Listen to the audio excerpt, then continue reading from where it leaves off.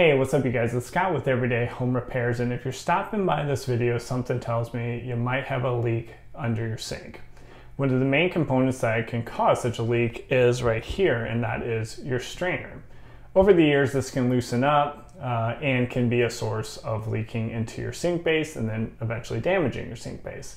So this video is going to show you and walk you through step by step on how to swap out to a new strainer, and also very realistic scenario. These components are on for years and years, so they have a lot of mineral deposits built up, and a lot of the different slip nuts and lock nuts that you need to take off can be really bound up and much harder to take off than you would expect or what you might see in some other videos. So I'm going to show you how just some basic vinegar that you'd have around your kitchen, how this was a key part to being able to loosen up these nuts and make this job much easier.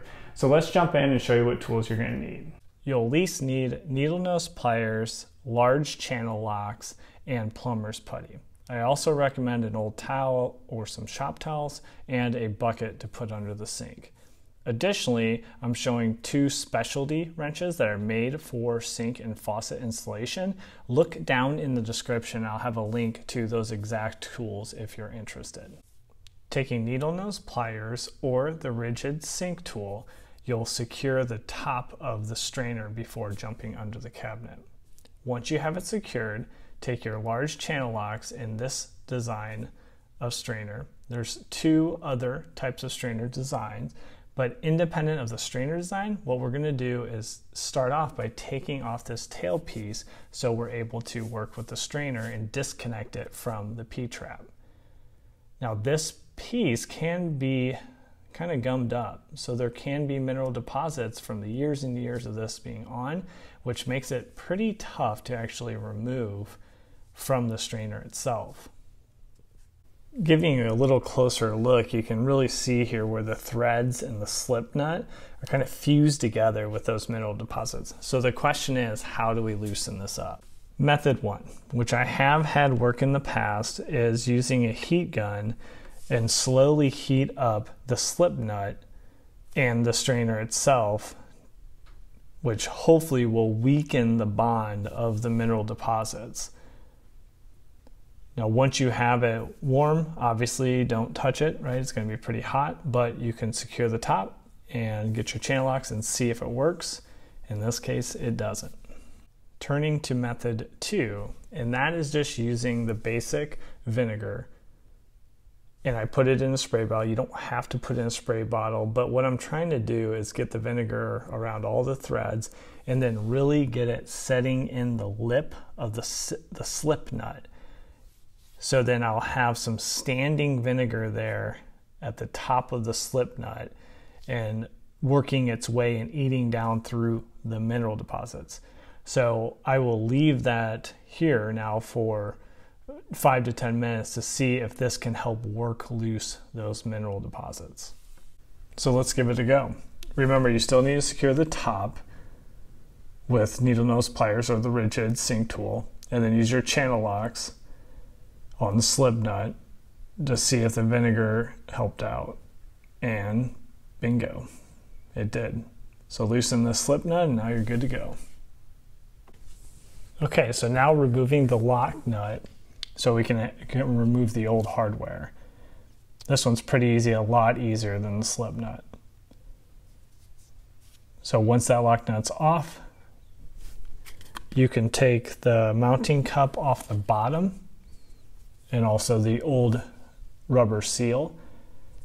And then once that's removed, then the strainer body itself will be easy to just pop up through the sink.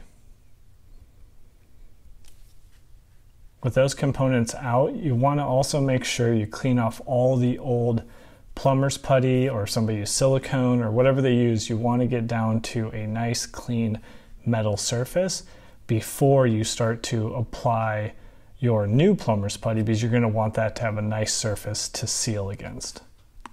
All right, jumping in, so we have our new strainer. So I'll show you the components to this. Okay, so we have the slip nut here, our favorite slip nut, and a new washer on the inside. and then we'll take this nut off, which these will all come up through the bottom. And then when you take everything off, this is actually going to go setting down through the sink with some plumber's putty on the bottom. And then we have a rubber washer and a fiber, looks like a paper washer. This is supposed to be used. Do not dispose of that. And then that's going to go this first, down through, plumber's putty. Then you have the sink. You'll come up from the bottom. Put this on, and then we'll go ahead and tighten it like that. Pretty straightforward. So first, get some plumber's putty.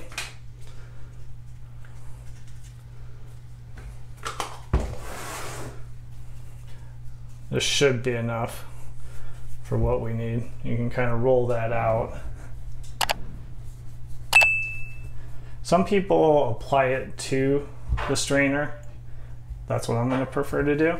And some put it on the sink. I think it's kind of up to you.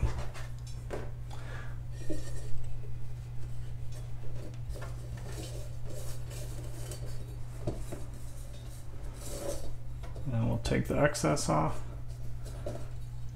And you just want to make sure you have a nice healthy bead all the way around. Extra is no problem. We'll take that off later on. So now insert the strainer through the top and press down to push the plumber's putty out around all the different sides.